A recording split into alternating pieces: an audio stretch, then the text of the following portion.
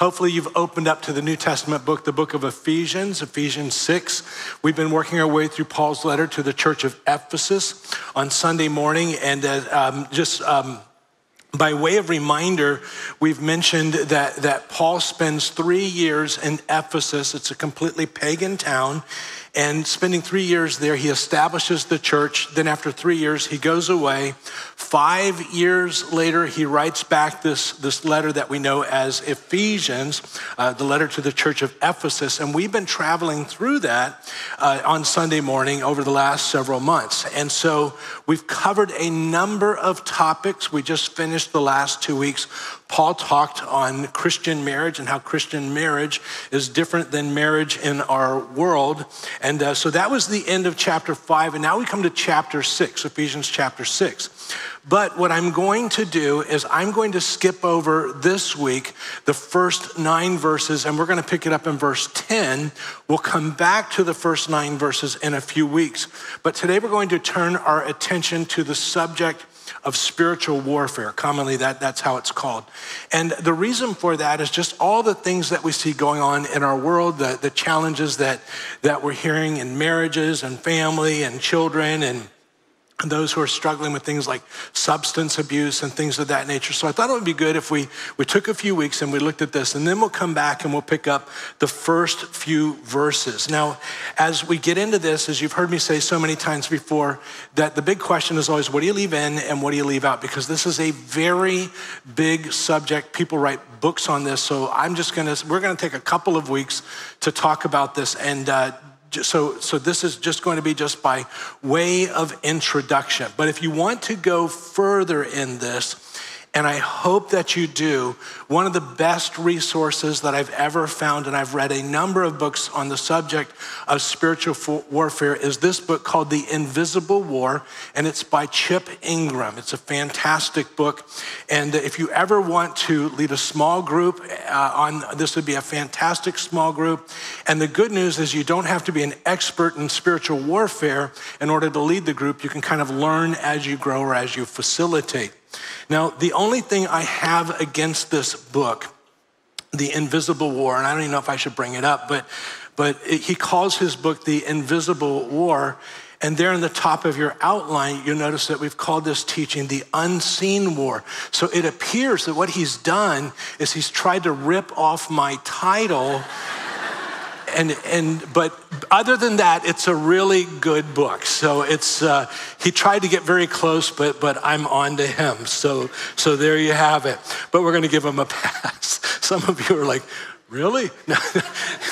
Anyway, so I'm gonna pick it up in verse 10. We're gonna cover the first few verses. Now, when we do that, we'll go through the first few verses today. The next week, we'll come back, we'll go through the same verses, but then we'll begin to unpack as we go. So this is, again, by way of introduction. So verse 10, he begins by saying, finally, and this is going to be the final teaching in this book. He says, be strong in the Lord and in the strength of his might. We'll begin talking about that next week. Put on the full armor of God so that you'll be able to stand firm against the schemes of the devil. And you want to highlight the emphasis in these passages on the word stand. And that'll be important this week and next week. Verse 12, for our struggle is not against flesh and blood, but against the rulers, against the powers, against the world forces of this darkness, against the spiritual forces of wickedness in the heavenly places. Therefore, the conclusion here, or what we do with that, take up the full armor of God so that you will be able to resist. My Bible says resist. How many of your Bibles say withstand? Withstand. That's actually a better translation, withstand. We'll talk about that as we go. In the evil day, and having done everything to stand firm, verse 14, stand firm, stand firm. So we'll see the emphasis there on standing. The starting place will be verse 10. Finally, be strong in the Lord and in the strength of his might. And we'll talk about how do we become strong in the Lord in our coming teachings, not so much today, but maybe just a little bit. So the first thing I want to say, verse 11, it says, but put on the full armor of God so that you'll be able to stand firm against the schemes of the devil. So the first thing I want you to write down is that Satan is real. Satan is real. In Revelation, it says it like this, all the ways that you can describe Satan. It says he laid hold of the dragon, the serpent of old, who is the devil and Satan. So however you want to term him, it's all him. It's all him. So when I say Satan is real, some of you would say, okay, so what's the big deal about that? Well, very interesting, going to Barna Research. And so what I'm going to share with you, Barna Research, they poll Christians mostly in what's happening in church world. And that's how they do their research. This research is a little bit dated. So what I'm going to share today is going to be bad, but because it's dated, it means it's even worse now than it was a few years ago when they did this. So the title of the article is this: most American Christians do not believe that Satan or the Holy Spirit exist. Goes on to say, 4 out of 10 Christians, 40%, strongly agreed that Satan is not a living being, but is a symbol of evil. An additional 2 out of 10 Christians said they agree somewhat with that perspective. So about 60% of people who profess to be Christians either do not believe that Satan is actually an entity.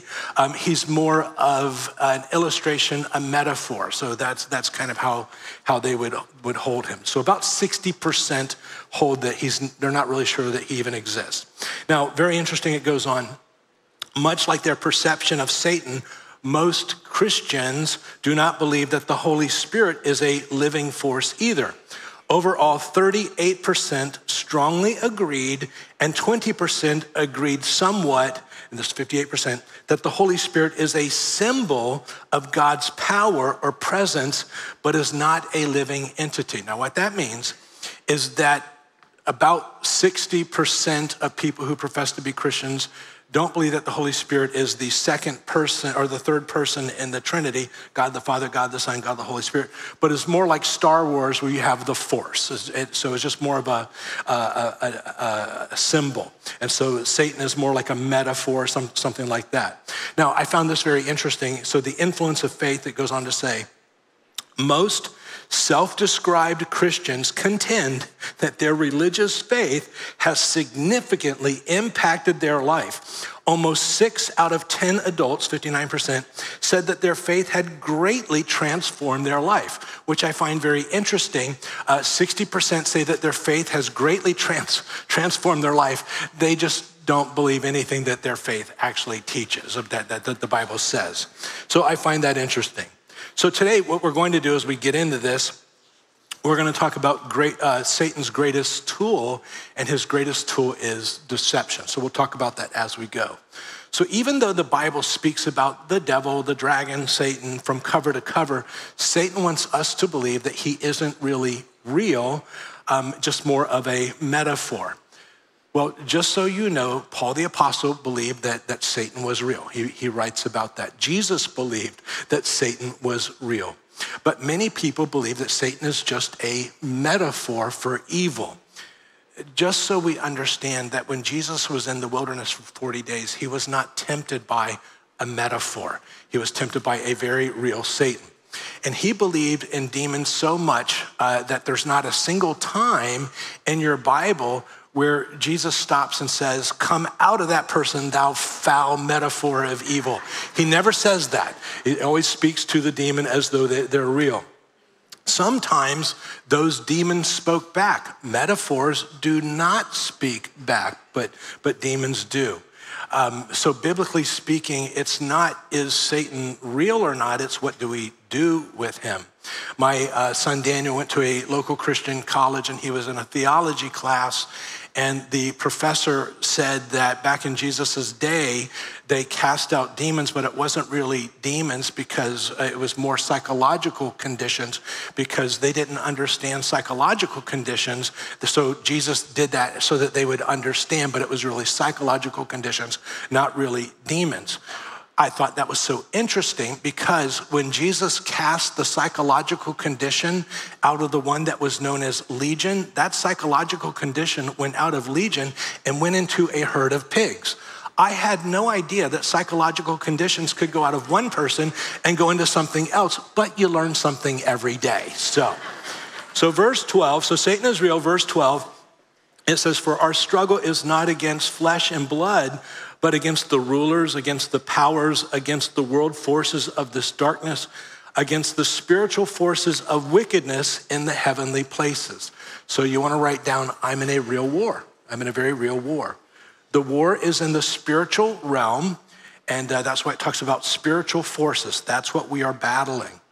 So in order to engage in this war, we're going to have to see the real enemy for who the real enemy is.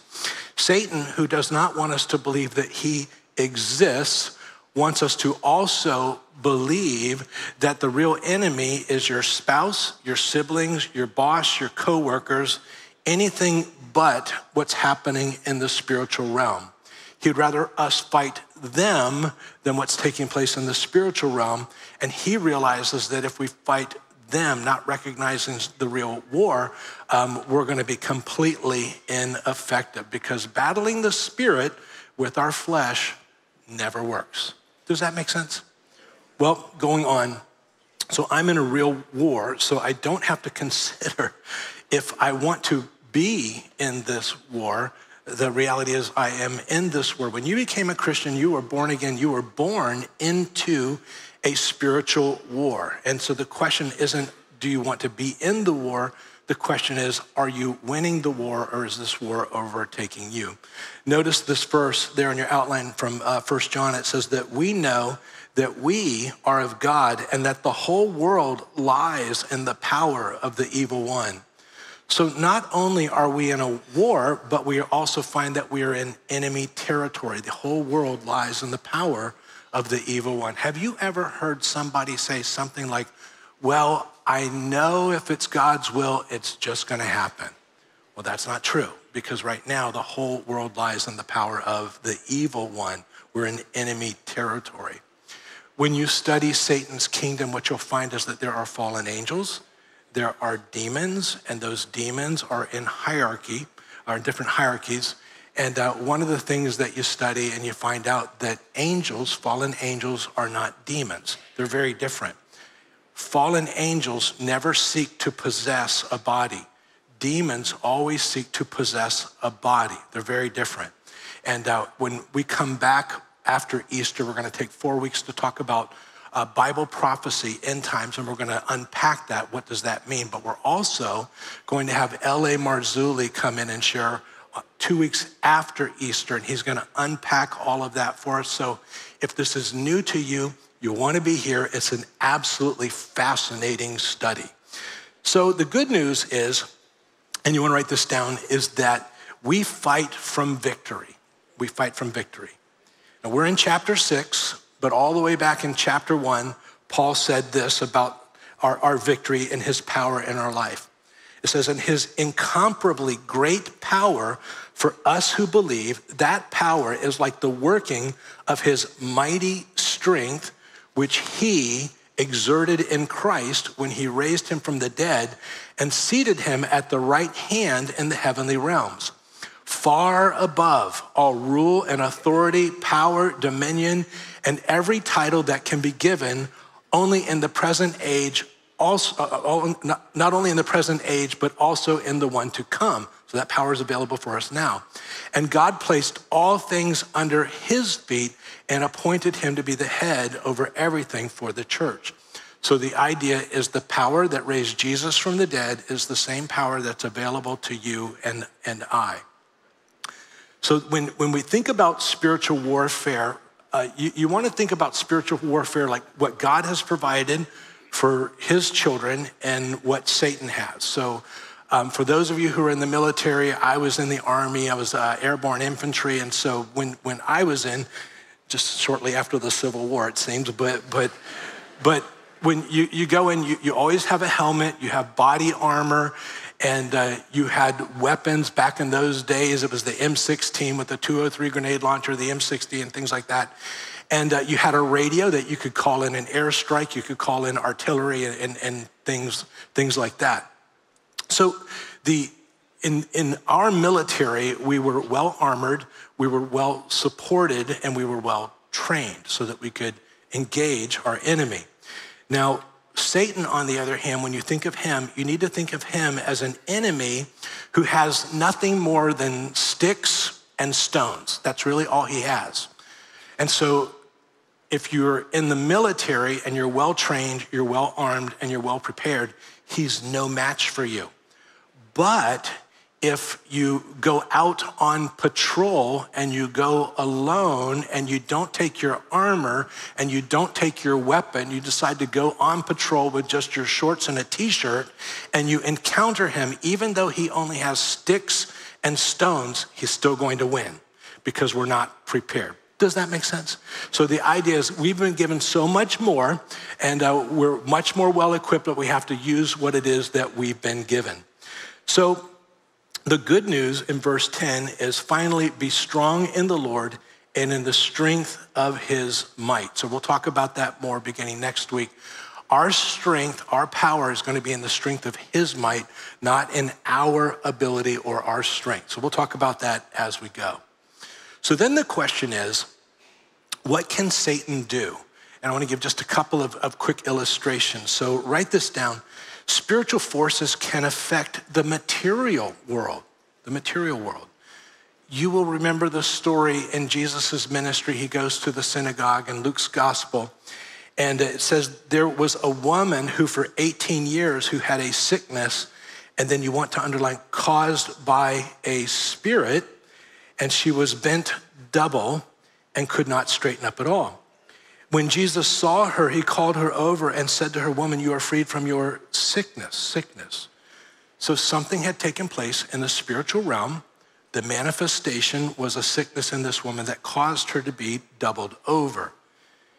I would suggest that in this case, if the sickness had a spiritual beginning, a spiritual root, then no medical help could help that. It had to be dealt with spiritually. So I do need to say that there's two extremes in church world, and the two extremes are this. First of all, some people think that every time somebody's sick that it's demonic. I would not hold that. And then the other side of the church holds that there is no such thing as demons. If you're just sick, you're just sick. It has nothing to do. And I wouldn't hold that. So there has to be some discernment there. And maybe we'll get a chance to talk about that as we go. So then the next thing I want to highlight, the next little story there, how does Satan influence, how does his influence in somebody's life manifest in their life? And so there's this great story. It's told in Matthew, Mark, and Luke, and it's the story of the one that we know as Legion, who had many demons in him. And it says this, you want to underline a couple of things as we go. When Jesus stepped ashore, he was met by a demon-possessed man from the town. For a long time, this man had not worn clothes, you want to underline that, or lived in a house, but had lived in the tombs, crying out, Mark's gospel adds, crying out and cutting himself. Something was taking place in the spiritual realm, and it was manifesting in this man's life. And so we see three manifestations here. First of all, we see that there is an inappropriate nudity. He had not worn clothes, and so he felt very comfortable going with no clothing on. And in this case, it's demonically induced. The second thing that we notice is that he lived among the tombs. And so we would say that he had a fascination for death. There was a fascination for death. And I don't know if you've seen this, but when we go to buy our kids clothes, it just seems like all the clothing out there has skulls all over. It's like a big theme in our society, skulls everywhere. Now, always keep in mind that Jesus came that we might have life, but Satan comes to kill, rob, and to destroy. And so his fascination is always going to be on death, but Jesus's fascination and those who follow him is always going to be on life. So I just notice, and we live in a generation where the emphasis seems to be on skulls and death. Very interesting. But then it says he was crying out and cutting himself. Now, I found this interesting. This is an article from the New York Times, comes from last November. And it says, getting a handle on self-harm, cutting and other forms of self-injury are on the rise among adolescents. Researchers are beginning to understand the phenomenon and how to treat it. Well, then it goes on and it tells a story of somebody who had been cutting themselves, and it's herself. And she says, I had this popsicle stick and I carved it into a sharp point and scratched myself. Joan, a high school student in New York City, said recently, I'm not even sure where the idea came from. I just knew it was something that people did. I remember crying a lot and thinking, why did I just do that? I was kind of scared of myself.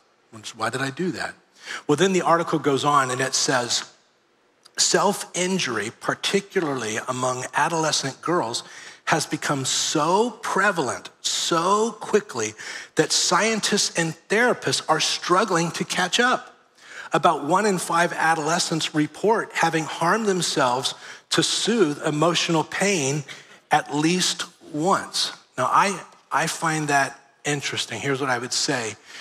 We see that this man was cutting himself. In that case, it was demonically induced. And I would say that if somebody is doing that and it's demonically induced, then all the therapy in the world isn't going to take that away because it has to be dealt with spiritually.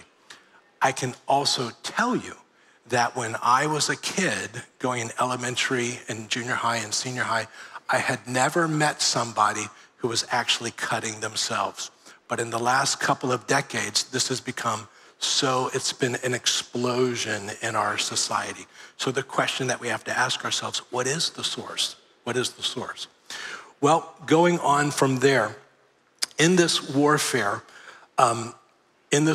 Satan has a couple of goals. And the first goal, and you want to write this down, is to keep unbelievers blind spiritually.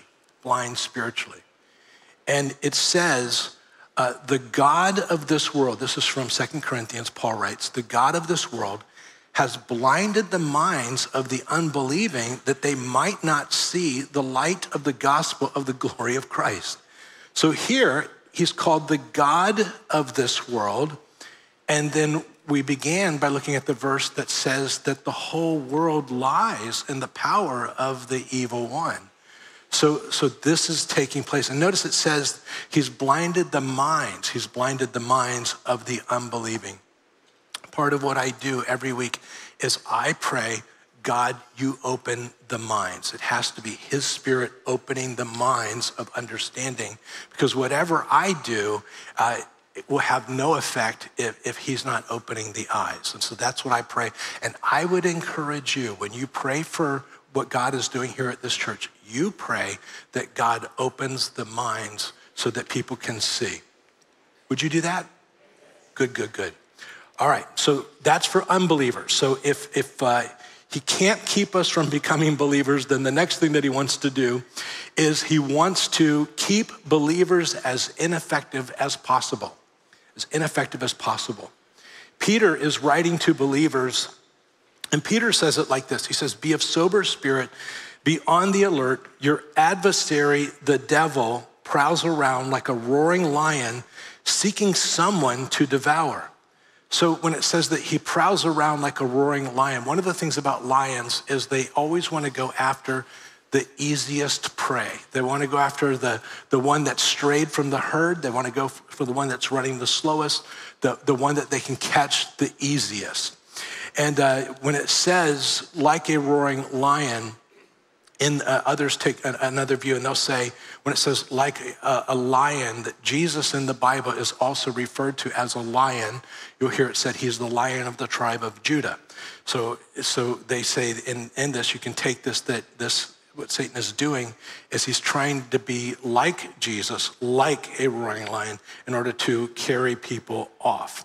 And so that's certainly trying to be like Jesus in a way to deceive them. But then you notice it says to devour. He uses the word to devour. And that word devour there in the original language, katapino, just means to drink down or to gulp. You ever seen somebody gulp something down? the idea when you're gulping something down, you want to swallow it as fast as you can. So he prowls around like a roaring lion, and then when he catches, his goal is to gulp him down as fast as he possibly can. And so the goal then for the believers to destroy our testimony, it would be to make us ineffective, or we might say fruitless in our walk with the Lord. So that's what he wants to do. That's part of what he does. So to do that, what he does is he uses, and you want to write this down, he will use well-planned schemes, well-planned schemes. Verse 11, it says, put on the full armor of God so that you'll be able to stand firm against the schemes of the devil, the schemes of the devil. Now, interesting, the word schemes there in the original language, I put it there in your outline, is the word methodia, from where we get the English word. It's right there, guys. It's literally the next word, method. You can't miss it. I'll never set you up. So, schemes, the word there in the original language is methodia, from where we get the English word. There you go. But what's interesting about that word is as you define it, notice how it takes that word, method, by way of trickery, wile or wiles, or to lie in wait. So what he does, these are not random plans that he uses. They're well thought out, and it's a scheme. It's well thought out, it's well planned. And so he takes the cravings that we have, the temptations that we have, the things that people say that argue against, and we might not know the answer. And so he begins to use those things in order to pull us away. And he's looking at our lives, and he knows the right thing to pull us away. And he's been planning that. So we have to be on the alert. I've come to realize that as a dad, I've come to realize that part of Satan's scheme of why he wants to destroy you and destroy me so much is that he knows that the only way that he can hurt God is to hurt what God loves the most. See, I've learned that if you hurt me, somebody hurts me, I'm fairly resilient. I just get back up, I keep going, I just go. But if somebody hurts my kid, that's a pain I don't get over. Parents, would you agree with that? Somebody hurts your kid, you don't get over that. So the reason he wants to hurt you is he realizes that's really the only way that he can hurt God, by hurting what God loves the most. So that's part, so he uses schemes to do that. So there's a couple of schemes that he uses, and we're gonna call these his favorite schemes. The favorite scheme is going to be deception. And here's how he deceives us. The first one we're going to talk about is false teaching. Now, as we get into this, pay attention to the wording here. Paul is writing, and he says, now the Spirit expressly says, it could say explicitly says, other translations, the idea is what I'm telling you, you can take to the bank. The Spirit expressly says that in latter times, if you have the King James or the Complete Word Study Bible, they'll say the latter times. That means the last times. We would say the last days. It's just another way of saying the same thing. In the latter times, some will depart from the faith, giving heed to deceiving spirits, there's that deception, and the doctrines of demons. Doctrine means teaching, the teachings that come from a demon. So the number one tactic that Satan uses is the whole concept of deception. He wants to deceive us. When we take, after Easter, we're gonna take 4 weeks and we're gonna talk about end times prophecy. And what you find is that in every passage that refers to the end times, the last days, the final generation, it will say deceived or deception. And Jesus talks about it, he says, see to that you're not deceived. Every time he talks about the end times, he talks about that because that's the theme of the last days. And he says they will be giving heed to deceitful spirits and the doctrines of demons in the latter times, we would say the last days.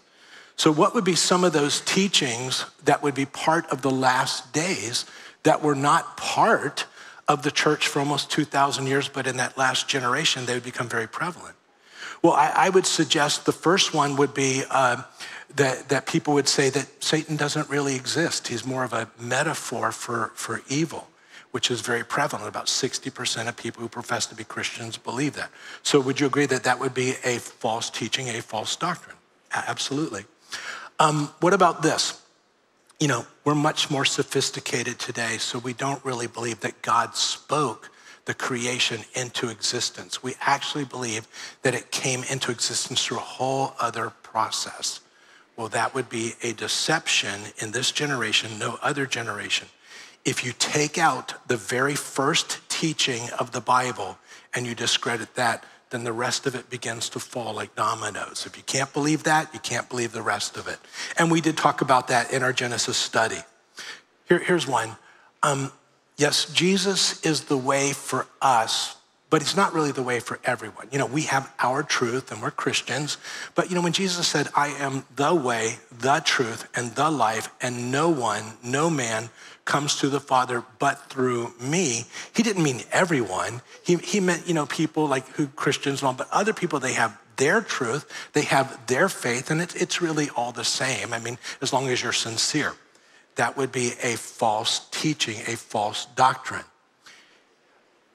You know, prayer isn't really something that changes anything, and so you should not really take the time to develop a prayer life. Pray before a meal, but don't really take time actually praying, because the truth is it's not really going to change anything. After all, you have much more important things to do than to actually develop a prayer life.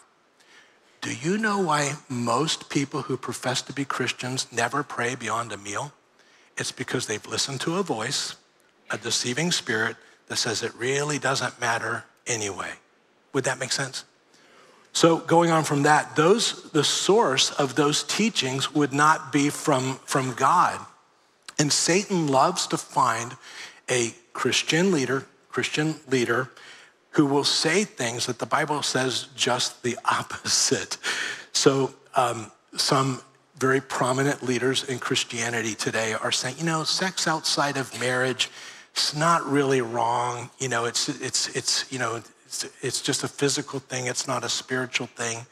I shared at the last two services that when I was in college, I still remember the day. I went to a Christian college, and I was in human growth and development, and they brought in the dean of students, and he always came in and gave the sex talk to the kids, to us. And so he said, you know, it's okay to experiment sexually as long as you don't have intercourse, because that's something that you want to save for marriage, but you can still do all those other things, which I can tell you that every 19-year-old kid wants to hear that. But that destroyed many people's lives by listening to that. We looked in the last couple of weeks where Paul talked about marriage, and we saw that in marriage, we're faithful to our spouse even before we meet them, as we love them as Christ loved the church. Do you remember talking about that? So it's not experimenting around. You don't get that from the Bible. By the way, let me also say, the dean of students came in and really told us that. When I graduated from college, the next year, he was arrested and spent 5 years in a federal prison because while he was teaching us that, he was molesting children in his office. When they teach you something that the Bible doesn't say, always look, there's something else going on. And I saw that firsthand. You know, love is love. Love is love. And so if a man loves a man, shouldn't we just accept that because God is love and he loves us all? That would be true.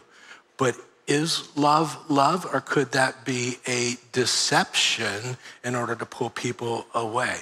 And many people believe in church world today that is completely acceptable. The things that I've just shared are things that no one 50 years ago in church world believed. But in this last generation, these things, false teachings, doctrines of demons, have exploded in church to where many people in church who profess to be Christians believe almost nothing of what the Bible actually teaches. You want to make sure that you believe in the Jesus of the Bible and the Bible. Well, Then another thing that we notice is that he uses temptations to catch me and publicly display me. Temptations to catch me and publicly display me. He uses temptations. He looks at the bents in our life, the things that we would gravitate towards. One of the things that I've always kept in my office is a fishing lure. Now, this is not the fishing lure I've had for years. We changed offices and mine got lost, but I wanted to just show you this lure. I don't know if you can see it, if you're gonna zoom in, but can you see the pretty red lips on this one here? I mean, it's gorgeous. And can you see the big eyes? They're actually very big eyes. And wouldn't you agree that this lure is pretty and pink? It's pretty and pink. So here's what I wanna do when I go fishing. When I go fishing, what I want to happen is I want the fish to see this lure, this bait, and I want the fish to think, that is ultimate fulfillment. That's what I want. What I don't want the fish to do is I don't want the fish to see the hooks that are attached to it. Because if the fish sees the hooks, the fish will never take the bait. So what I want the fish to do is to see this as ultimate fulfillment. And so when the fish takes the lure, the bait, the fish won't know that it's actually been caught until I'm reeling it into the boat. And then once it's in the boat, then it knows it's been caught. And what do we do when we pull that fish in from the ocean and we pull it into the boat? What's the first thing that we do? We hold it up and we display it to anybody who's there to show what we've caught. Isn't that typically what we do? And that's what Satan does. He brings the right bait, wants us to think that it's the ultimate fulfillment, does not want us to see the hooks, reels us into the boat, and then he gladly holds us up for all to see and says, look, the Christian took the bait. And we all know many people who have taken some bait, don't we? We all do. So then what happens is once we take the bait, maybe we come back to the Lord and we repent. But then what Satan does, and you want to write this down, he uses accusations against me to make me feel worthless. Accusations against me to make me feel worthless. It says, referring to Satan in Revelation, it says, for the accuser of our brethren has been thrown down. He accuses them before our God day and night. If he can keep us at the place where we don't receive his forgiveness, but we perpetually listen to his accusations, we feel worthless, unlovable, and unusable, and that's where he wants us. That's where he keeps us. So we'll talk about handling those accusations as we go forward. Another thing that he does is he uses deep hurts to make me bitter. Deep hurts to make me bitter. So Paul, writing to Christians here, says, see to it that no one comes short of the grace of God, that no root of bitterness springing up causes trouble, and by it, many be defiled. When you meet a bitter Christian, it always begins with somebody who got wounded somehow, some way. And instead of going to the Lord and saying, Lord, how do you want me to respond in this situation? What do you want to teach me? How do you want me to grow? They say, I am justified in my hurt. And when they do that, it turns into bitterness. And then bitterness begins to grow. And it's interesting, the last line there, it says, and by it many be defiled. It becomes an infection because they have to tell everybody they know about their hurt. And it begins to destroy other people. So Satan loves to use deep hurts in our lives to make us bitter. Well, next week, we're gonna answer the question, or begin answering the question, what do we do with all of this? And so next week we'll start talking, but let me just give you a couple of very, very quick things and then we'll close. We're gonna find that to fight effectively, I'm going to need to, you wanna write down, prepare for the battle, stand firm, and fight back. Fight back. I put Ephesians 6:13 on your outline, and it says, wherefore take unto you the whole armor of God, that ye may be able to, in this translation it says withstand, and the word there is anthestomai, but I want you to underline the part where it says Histomai. It's the last part of the word, histomai. It's to withstand. In the evil day, having done all to stand, and the word stand there is the word histomai. So you have, some of your Bibles would say resist or to withstand. The word anthistomai takes the word histomai, which means to stand, and it adds the anthos to it. And so what that means there in your outline, to resist or to withstand, means to stand against or to oppose. So the word anthistomai means that you're not just standing there taking a beating, but what's happening is when he takes the shot, you counter. And when you counter, it has an effect. So it's the return attack, it's fighting back. And we'll talk about that in the coming weeks, where you hit back, you take the shot. The second thing I want to say, if we're going to be effective in spiritual warfare, I have to decide that I'm all in. I'm all in. It says, having done everything to stand firm. Winning any war is never won by a casual commitment. Winning any war can sometimes take everything that you have. Winning the spiritual war will take everything that you have. And remember, you're going up against a demonic entity that doesn't even want you to believe that he exists. And so it wants you to fight the wrong battle. So next week, we will begin talking about how do we fight in this spiritual battle. And so let me just ask you a quick question. Did you find that at least interesting today? Good. Now, I said some things, and I might have offended some of you here today. I talked about, Satan is real. You might be thinking, well, I don't know that that's really true. Or that God didn't speak the creation into existence. I'm more sophisticated than that now.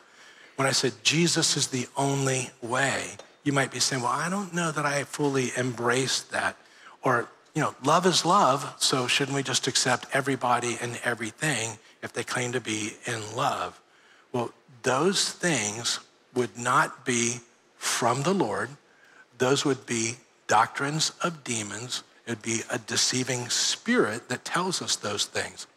So here's what you need to hear from me as your pastor. You need to make sure that you are believing in the Jesus of the Bible. And the Jesus of the Bible is very different than the Jesus of our culture. The Jesus of our culture cannot save you. The Jesus of our culture is not true. Your faith needs to be in the Jesus of the Bible as revealed in the Bible. If you have placed your trust in what the Bible calls another Jesus, again, let me say it, that Jesus cannot save you. And on that day, if you've placed your trust in the other Jesus, who might look, smell, taste, feel very much like the real Jesus, but he's not. The Jesus that you place your faith in, your trust in, is the Jesus of the Bible. You want to make sure that you have not been deceived by the cultural Jesus, because that can lead you to an eternally bad place. So I'm going to close in prayer. And as I do, you have the opportunity to come back possibly to the Jesus of the Bible, recognizing maybe you've bought into some deception, or maybe for the first time realizing that you've been following a very different Jesus than the Jesus of the Bible. And so with that, let's pray. Father, as we come to a close today, we realize that your word says in the latter days, the last times, that people will fall away from the faith, paying attention to deceitful spirits and literally the teaching or doctrines of demons. Lord, we live in the only generation in 2,000 years of church history where people embrace just about anything other than what you have laid out in your word, and at times thinking that that's what it means to be Christian. But Lord, as we've gone through this today, you've revealed some things. And I pray, Lord, that you have opened some eyes. And for those who've seen things differently a little bit today, we now come back to the Lord, the Jesus of the Bible, as revealed in the Bible. And we say, Jesus, I want you, the Jesus of the Bible, the real Jesus, not the Jesus of deception, not the Jesus of my culture, but the Jesus who created everything by speaking it into existence. The only one who can actually save me and give me his Holy Spirit, which is real. And so we receive that Jesus right now, and we thank you for forgiving us for the times where we looked to another Jesus or followed another Jesus. And we want to be part of your family, your fold. And we ask you to reveal yourself to us as we go forward. Lord, thank you for this congregation. I pray that you keep each and every one of us till we meet again. It's in Jesus' name that we pray, and all God's people said, amen. One of the best things you can do when you come back to the Jesus of the Bible is participate in communion, recognizing that you're taking Jesus into the deepest part of you and giving him access to every part of you. God bless you.